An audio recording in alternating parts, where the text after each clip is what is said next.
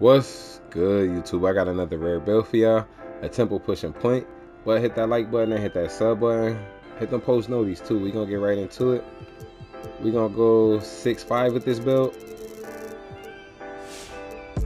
You wanna take your weight all the way down to minimum and your wingspan 6'10". So max out the speed, max out the acceleration. Your stamina, we gonna go 96. And bro, we gonna hit the playmaking first, bro. Now we gonna hit the shooting first.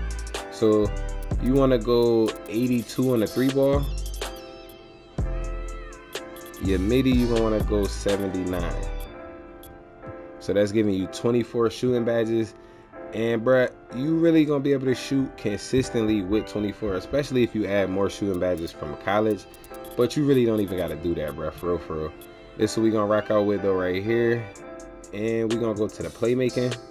So you see you got the high zone hunter silver, you got blinder silver, and you do got that limitless spot up and everything, bro. You getting all your badges, they just not all on golden hall of fame and everything, but you still gonna be able to shoot consistently with this. All you gotta do is stack them up and everything. But I'm gonna show y'all exactly how to set up the badges. And your ball handle on this build, you're gonna want to max that out. You getting 87, that's gonna give you gold unpluckable. You got gold handles for days and hyperdrive. And don't forget, you still got that ankle breaker gold up there too, so that's definitely some heat. And we're gonna put up the pass accuracy. You want to go 73 on this one, so that's gonna give you 27 playmaking badges. And that's really all you need, bruh. You could, depending on everything you're trying to throw on, you definitely could go for more playmaking badges, bro. Because it's like, even if you got 40 playmaking badges, it's gonna be another badge you look at, bro. You're gonna say, man, if I could throw this on silver, bro. For real. But this we gonna rock out with right here. We gonna go to the defense. My fault, I'm burping and everything. We gonna go to the perimeter. You want to go 75. We still gonna put that up at 96 though. Still gonna put that at 96. So you getting the Hall of Fame interceptor, Hall of Fame pickpocket. And bruh, I know they saying the steal patch, bruh, pickpocket don't work on Hall of Fame, but interceptor do on Hall of Fame. So it's like, bro, you really just got a choice. Is you gonna go 90 on your steal to get that Hall of Fame interceptor? Because Hall of Fame interceptor is way overpowered, bro. Like, it's not, it hasn't changed at all. For real. You just gotta have it on Hall of Fame, not gold. I know a lot of people remaking builds and everything with lower steal rating because they think the steal rating don't work, bro. You tripping, bro. Like, yo, you gotta go at least 90, bro, on that steal rating. The only thing about it is, why not go 96 if you already going 90? You feel me? And yeah, having a higher steal rating is going to enhance your Hall of Fame interceptor. So your Hall of Fame interceptor is going to be more overpowered with a 96 steal rating versus just having a Hall of Fame interceptor with a 90 steal rating, bro. Those 6 extra points is going to be, bro, yo, that's really going to be the difference between just getting an extra steal or two every game, bro. For real. But go 96, bro. It's definitely, if you could go 90, but bro, it's really just not much of a reason not to go 96 unless you just try to get a couple more badges on another build and everything. I definitely understand that, you feel me? But we're gonna go to the block rating. You want to put that up at 65. So putting it at 65, that's gonna give you the silver paint intimidation badge. I mean, not paint intimidation, the intimidator badge. And your defensive rebound, you're gonna max that out and go 75 on your offensive rebound. So you're not gonna max that out, but take 1 from it. And you getting 24 defensive badges. So you got 24, 27, and 24. Really a fire spread, bro. And really exactly what your build is supposed to be, bro. But we gonna hit the finishing now. And we gonna put the driving dunk, bro. So This build, we didn't go for the contact dunks, but we went for the best dunk packages, bruh. And with this build, bruh, the dunk package that we exactly went for on this one was the front clutches. The front clutches, you unlock it at 75 driving dunk, and it's really one of the best dunk packages in the game, bro. Like, if you want to know more of the best dunk packages and everything to throw on, you definitely could check the my recent uploads and everything if you haven't seen that video already, bro. But I'm really letting y'all know all the dunk packages, the throwing the safe dunk packages. I got the flashies coming soon for y'all, but the safest dunk packages to get the bucket, bro, and not get blocked. That's really what we was going for and everything. And you just gotta check that out, bro. But I'm letting y'all know right now, you want to put on the front clutches on this build, bro. Front clutches off 1, not off 2. But this is what we gonna rock out with right here. And with it, bro, with a 75 driving dunk, you will dunk consistently, bro. Yo, all me, bro. Yo, I got a 5'11" point guard, bro. I just put the 70 driving dunk on him. Like, I was already playing with him, but I just didn't put my VC into the finishing yet, bro. I just put the VC into the finishing, bro. Just put my driving dunk up to 70. And with a 5'11" point guard, with a 99 3 ball, bro. Like, I'm just coming down punching. Like, and I'm finishing in traffic. And I'm not even gonna hold you. Like, my driving layup.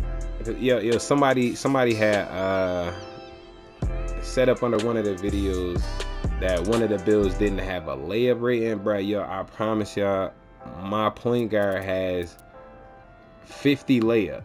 My 5'11" point guard has 50 layup, bro. And I'm making layups, bro. Whenever it don't let me dunk it, like if I get a fast break pass, you know how some of the catching animations a little bit slower and everything, to where you might catch it, take a couple steps, and you almost up under the rim. You gotta go with like almost a standing layup, bruh. With a 50 layup, 50, bruh, not even a 65, nothing like that, bruh. 50 layup, my 5'11" point guard can make those layups, bruh. Not recommending it to you. Don't want to do that contested or nothing like that. It was on a fast break, but bruh, just letting y'all know. I know about all these numbers. Like, bruh, I made multiple builds literally just to test the numbers. And yesterday, bruh, I seen how much better a 70 driving dunk is than a 50 driving dunk with no badges, bruh, because I forgot to put on my posterizer bronze on the build before I went into the rec, bruh. But just had to explain that right quick. I know some people might be, you feel me, a little hesitant to not go for the contact dunks. But bruh, yo, if you don't attack the paint consistently like that, bruh, you really just don't need to put that much in the finishing, bruh. Like, I'm seeing that more, bruh, because my 6'5" got elite contact dunks. My main build, the first one I made, elite contact dunks. The shooting is great and everything. I got good shooting on that build. I make it look great and everything, but bruh, yo, on my 6'5", I got elite contact dunks, and I never go to the rack, bruh. Like, y'all could probably count on one hand how many dunks y'all see me how many times y'all see me dunk it in the videos that I drop and everything, bruh. And bruh, I'm just a shooter. Like, I could attack the rim at will, but threes is worth 3, bro. Like what are we talking about? You feel me? Like, that's just my play style. I do not go to the rim. Like, when my point guard yelling for somebody to cut, bro, I'm weaving around at the 3-point line, bro. Like, cause you not talking to me, bro. Like, I shoot threes. You feel me? Like, I can cut. I will cut. You feel me? If I need to, but bruh, like that's just what I do. I shoot threes. And with this build, bruh, you're gonna be able to shoot threes. You're gonna be able to push the point and defend, bruh, at a high rate. Even though we had to go a little bit low on the perimeter rating on this build, with that bronze clamps, bruh, I promise you, bruh, you still can clamp up. And I'm gonna show you exactly what defensive badge though to throw on and everything, bro. You want to put on your posterizer, your limitless takeoff, slithery, and you could put that last point on Lob City on this one onto your shooting. I'm gonna get through these quick. We gonna go blinders, lucky 7, and bro, yo, with this shooting rating, these are the badges that you need to have on, bro. So the catch and shoot, that's if you really catch and shooting. If you pushing a point though, you're not going to put that on, because you're just not gonna see much of a return from it. But green machine, bruh, you do want to put that on silver on this build. And we probably gonna go with a if you sauce up off dribble, bruh, I definitely would throw on the rhythm shooter. Hold on, we could take the green machine down to bronze. Bronze green machine is still fire, bruh. And we gonna put on a rhythm shooter and go Deadeye bronze. You good right there, bro. Just like this, bro, you will shoot consistently. You got the hot zone hunter. And again, bro, another thing I'm testing out is hot zone hunter, bro. Yo, bro, I'm running with it on bronze on some builds, bro, and I'm still shooting great, bro. like you really just might not need that badge, but I'm gonna let y'all know the exacts real soon. You want to put on bullet passer, hyperdrive, quick first step, stop and go, unpluckable, handles for days, and you could probably run with either an ankle breaker or a space creator. You go with the silver ankle breaker if you want, or I probably would go with space creator, and then you can add special delivery on bronze on that too. But for your defensive badges, bruh, this is exactly how you want to set it up, bruh. And I'm seeing, bruh, yo, on my rebuilds, bruh, I promise you, I do not have a problem guarding the screen cheese, bruh. The left, right, I don't have a problem with it at all. And this is how I got my badges set up. You want to put your menace on. Pickpocket, we gonna go Hall of Fame. I don't got rim protector on my guard though. Wait, yeah, for a fact, I actually do rock rim protector, but at the same time, just on certain builds, yeah. But this one, we gonna go with the clamps and the menace, bruh. You definitely want to have menace on. I know a lot of people forgetting to put menace on. Definitely a great badge, bruh. But pick dodger, you want to have that on silver, bruh, on this build. And you don't need to have it on. Oh, let me throw in the interceptor. But you don't need to have pick dodger on silver. You could have it on bronze, bro, but I do see it work a lot better on silver. And again, bro, yo, this is coming from somebody that's telling you, bro, like, yo, I don't have a problem guarding the left right G's, bro.